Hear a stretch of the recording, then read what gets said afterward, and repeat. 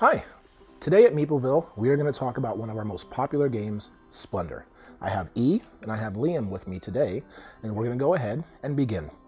In Splendor, you are playing the part of a rich merchant, and you are trying to do mines, transportation methods, and artisans to acquire gems to turn them into beautiful jewels. Splendor is a very elegant and simple game, and it scales well with 2, 3, or 4 players. So, I'm going to let them know how to win the game and the moves they can take. So E and Liam, the way you win the game is by acquiring 15 points. Now points are only acquired by the large white numbers that you see on the cards. Also on the top there are nobles. They have numbers as well, the white 3s. Those can be part of the 15 points to win the game. We'll get into those later. Now, on your turn, you can only do one of 3 things. The first thing you can do, we'll set these aside for later, is take 3 different gems. Okay, so 3 different gems is one action. Another thing you can do is take 2 gems of the same color. However, there's a stipulation. There must be a total of 4 in the stack in order for you to take 2 of the same color.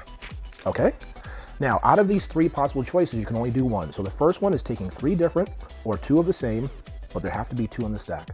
The second thing you can do is purchase a card. Now, purchasing a card is very simply paying its required resources. For instance, this one requires a white, a blue, a red, and a black.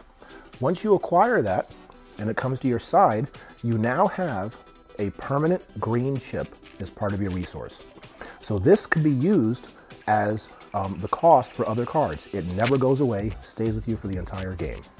And the last thing you can do is what they call reserve a card. So for instance, you can take this card, reserve it, and now that's where these come into play. When you reserve a card, you get a wild coin. This counts for any one of these 5 coins. Now, only you can now purchase this card. The reason you may want to reserve a card is because you're getting close to being able to acquire it, and you don't want somebody else to get it before you do. Or you may see your opponent is getting close to acquiring that. That may get him to win the game. You want to take it so he can't, and now you have it over here. Now, when you get coins, you can never have more than 10 in your supply in front of you at the end of your turn. Why do I say at the end of your turn? Because if you have 9 chips in front of you at the beginning of your turn, you can take 3 different to get up to 12.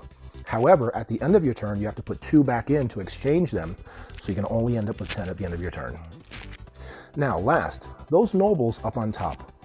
As you noticed, see how they're square where their gems are, and these are round? Because in order to acquire the nobles, what happens is they're looking for cards. For instance, that noble over there is looking for 4 blue cards and 4 white cards. So once you have 4 cards that have a blue gem and 4 cards that have a white gem, that noble will pay you a visit for free with his 3 points towards your 15. So those are very simple ways to play Splendor. 3 possible actions, you can only do one of the 3. Real briefly, take 3 different chips, or 2 of the same, but there must be at least 4 in the stack. Purchase a card, pay its required cost, or reserve a card. Take a card, put it face down, and take a gold chip. And I'm sorry I forgot to mention, you can never have more than 3 reserve cards at one single time.